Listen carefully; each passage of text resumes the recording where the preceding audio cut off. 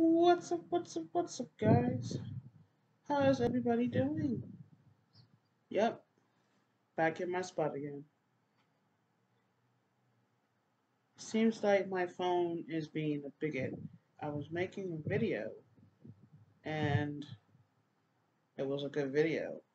I don't even know what the heck I was talking about on there, but it's whatever. It is Wednesday, another day of recovery, guys. I'm gonna try and make a vlog of my recovery throughout this whole process of the flu. That is my goal. Hopefully, I can keep it up. Hope everybody's having a wonderful Wednesday. Today we were supposed to have a bug thing done. They didn't come in because I told them not to come in due to the flu, and they agreed. Where's the wife? She's sleeping. There's a lot of commotion going on in the hallway. It's been going like crazy since this morning. I just took my medication. I just ate.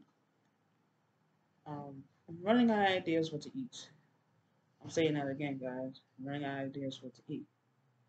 Uh, I just ate 5 pieces of chicken. It's really good, very good.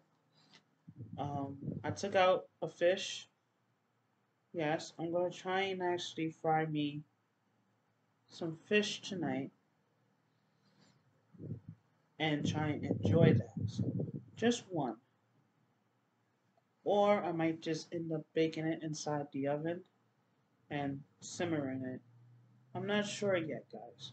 That's what I said. I'm trying to figure out what to eat because the food's getting crazy. Easy po and stuff like that. Um, Bernice still has not came next to me whatsoever. She's afraid of me. As you can see, my right eye is still not together. No, it's not. I don't know what's going on. I might have to see an eye doctor once this whole thing is done. So I might have to go up the block. There's an eye doctor not too far from here. It's not even that far. It's right next to the bus station. I'm gonna have to hit them up and schedule an appointment so they can see my eye, so that I can see if there's anything wrong with my eyesight. Because if there is something wrong with my eyesight, we got a problem because then I won't be able to drive. Yeah, guys, I gotta be able to drive. Because if I don't get this eye looked at, I don't think I'll be able to drive because I won't be able to see to my full potential while driving in the car. See, now I got another problem on top of another problem. It sucks. It OD sucks. But I'm gonna take one step at a time. First things first, take care of this goddamn freaking flu. This flu is horrible. This pill taste, is horrible. I'm still tasting the pill. Ugh.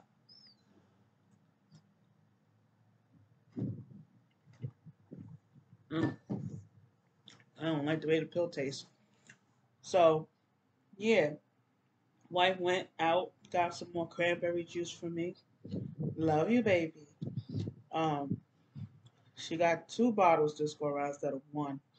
So, I'm drinking more cranberry juice. That's better than the tea and the water because it was drying out my throat. The water was drying out the throat. I couldn't spit, nothing. Couldn't swallow. Then on top of that, the tea dried it out, gooped up the freaking mucus. So every time when I coughed it up, but it didn't want to come out of my mouth. It was horrible. Um, I brushed my teeth. It's like I wanted to just throw up, throw up when I brush my teeth. It's a pain in the butt, guys. I don't like this. Like I've never had the flu. I have never had the flu. This is the first time I've had the flu. And it's a pain in the ass, yo. Um, have I been taking my breathing treatment? I ain't gonna lie to you guys. No, I have not been taking any of my albuterol whatsoever. Um, I really don't think I need the albuterol because it's not attacking the asthma, and the coughing situation that I'm doing is not asthmatic. It's fluimatic. You get what I'm saying? I just feel if I take the breathing treatment, will that actually boost up the flu capability in my body and channel out the flu uh, antibiotics. That's the reason why I have not taken the albuterol yet. Once I'm done with all of that and it doesn't actually tend to actually work, I'll take the breathing treatment after that. I just don't want it to channel out the flu medication. You know what I'm saying, guys? Because I don't know if it's going to channel out the flu medication. So I am not going to take the breathing treatment. I'm just going to hold off on it. Because I know for a fact I can take the breathing treatment with the protozoan. But I don't know anything about the flu medication with the breathing treatment. You get what I'm saying, guys? But it's crazy. But my recovery is coming along, as you can see, guys. I'm up. I do look a little better. I sound a little better. Um, I do have mucus in me, but it's not coming up. Well, it's coming up, but not, don't want to spit out, should I say. It's a pain in the butt. Every so often, my voice changes because then it dries out my throat. So that's when I actually take the drink. But the recovery is coming along a lot better than what I was before. I'm able to actually sit up now. I'm able to actually lay down without coughing as much as I was before. Um, the cough drops, I don't even need that anymore. Uh, I'm able to walk around, eat, keep my food down. I'm very happy with the situation that's going on. I'm blessed, actually. Um, on top of this, I want to say being sick has opened up a lot of me. Okay. I started praying more. Okay. Since I've been sick, I have been praying. Don't get me wrong, guys. I pray every day. Every day I pray. And, but the prayers that I was doing wasn't the one that I really needed to be doing. And I realized that. I was praying for something else. Okay. And it was not a good prayer. Okay, guys. I'm just going to let you guys know. So today, I got up and said, "What is wrong with you?" And you know what actually got me up doing that was last night. Last night when I did the video, it opened up my eyes to what I was doing wrong. You're praying for something that you don't even need to pray for. And y'all want to know what that was, right? You're probably saying, what were you praying for? What I was praying for, guys, was money. Yes, guys. I ain't gonna lie. I don't like being broke. No one likes being broke. And it's the truth. It sucks. Sucks balls. You know? I wanted money, income, so I could support my wife, so I can actually give back to the people who gave back that helped us. That's what I was praying for. But I'm going at it all wrong. All wrong. So I came to a conclusion. Stop.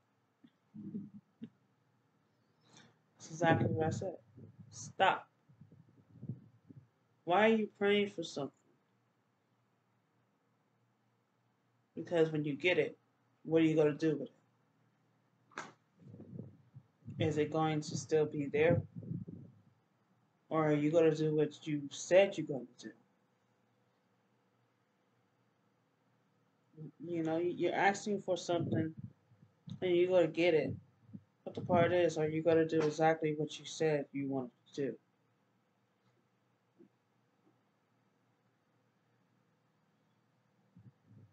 You get what I'm saying, guys? Bernice, what are you doing? Nancy Poe. But I'm still learning. I'm 38 years old, learning the value of life, learning the value of responsibility, everything.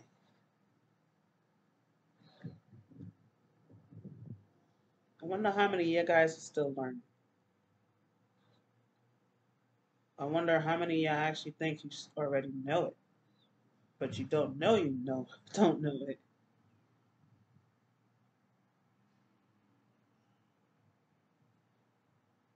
I'm not perfect. Nope. I'm still learning.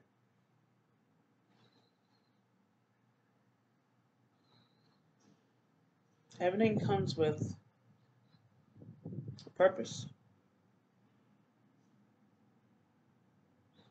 But the part is, you don't know what the purpose is.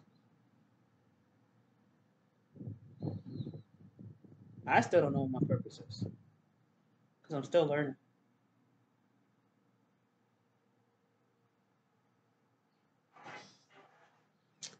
I just wanted to actually get that in there because I'm still learning. I'm blessed. Blessed with a wonderful wife, wonderful family, even though my life wasn't perfect with my family. But I still love them. You know, I hit everybody up today in my family and told them how I was doing. And they said, we hope you get better. They said they love me, they miss me, and hope to see me soon. But what is soon? You don't know. You don't know what they're going through. They're not hitting me up and telling me about their life situation.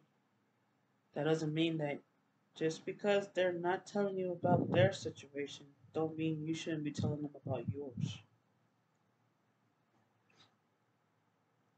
Don't hold a grudge. Let that grudge go. Live it. I'm living mine. Got a roof over our head. Before this, I was sleeping in the car, trying to get to my woman. Left home. Yes, I did. I left home to be with my friends. Got with my woman. Became homeless with my wife. We were bouncing around.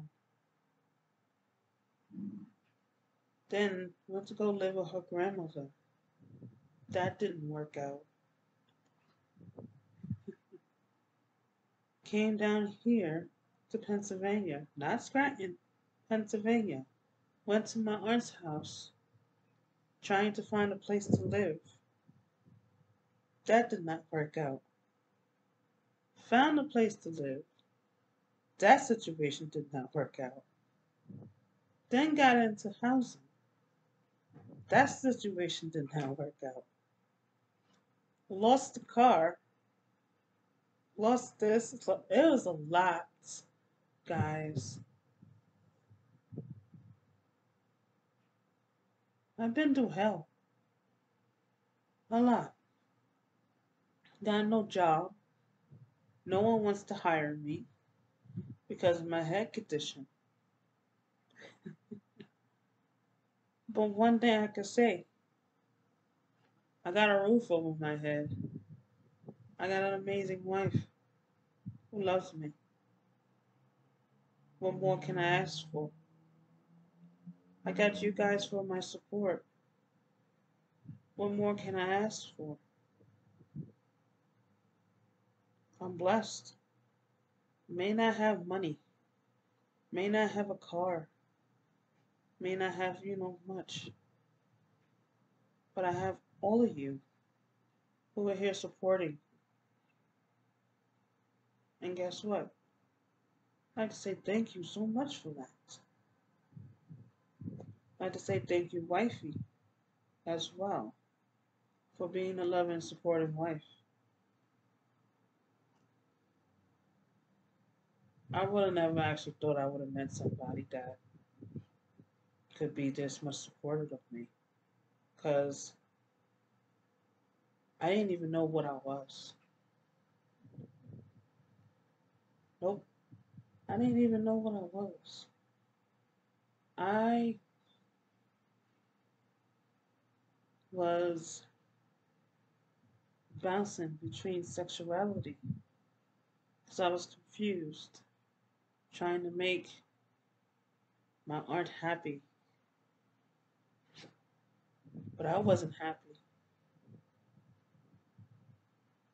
Nope, I wasn't happy. I wasn't happy until I found my wife. She made me happy. She listened to me. We talked. But the story on how we actually met, I'm going to leave that for another story. Because if you haven't heard the story about how me and her met, it's a crazy story. Very crazy story. And I'm happy I found her.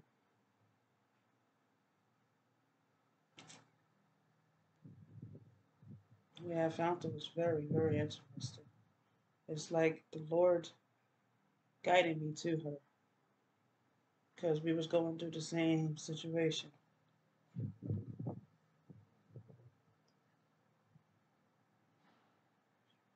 She was afraid that nobody actually wanted to be with her because of the way she looked. Yep, the facial hair, looking like a guy, and this and that. I didn't see that. I saw her. I saw a beautiful woman in front of me. A loving, beautiful woman. Everybody always like, oh, excuse me, sir. That's when I say, excuse you. Oh my goodness, I'm sorry. Yeah, thank you. When they always say sir to her, I turn and I look at them and say, take them down, take another look. I almost fought a couple of people because they called her a sir. Does she like that? No, she don't. It's not a joke when somebody actually makes fun of how somebody looks. It's kind of messed up. It's very messed up. I don't like that one bit. Everybody's genes is not all that great.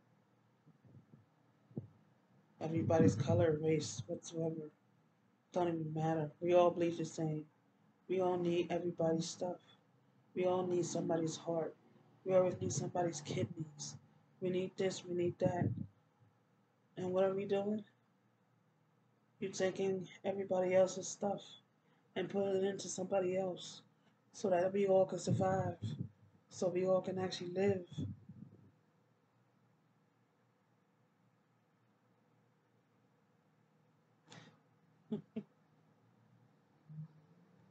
Where would we be if we didn't have everything? Everybody does everything. Everybody bleeds the same. Everybody hurts the same. Everybody does everything the same.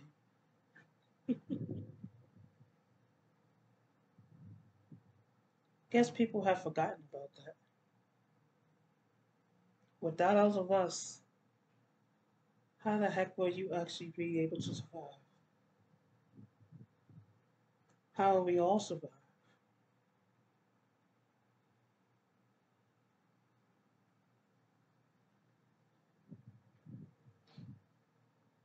Greed is the most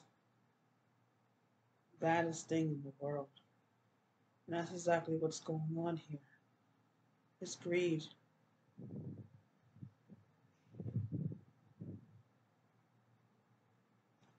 Forgot about so much. A lot of people forgot about stuff. It's like they don't care anymore.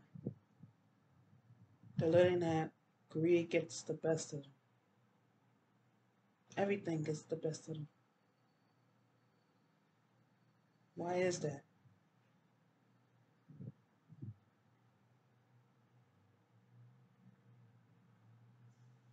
Why? What does this world come to?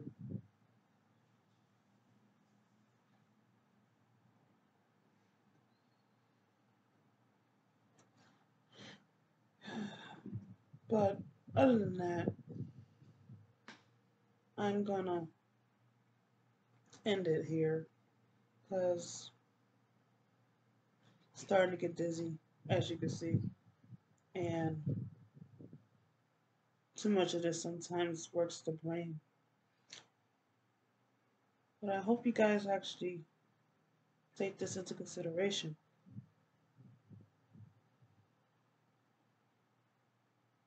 Think about stuff, guys. Open up your mind. Stop the hatred. Move on. It's the only thing you could do to make the Lord happy with you for when you pass on. But other than that, guys, I'll see you all later. Peace out.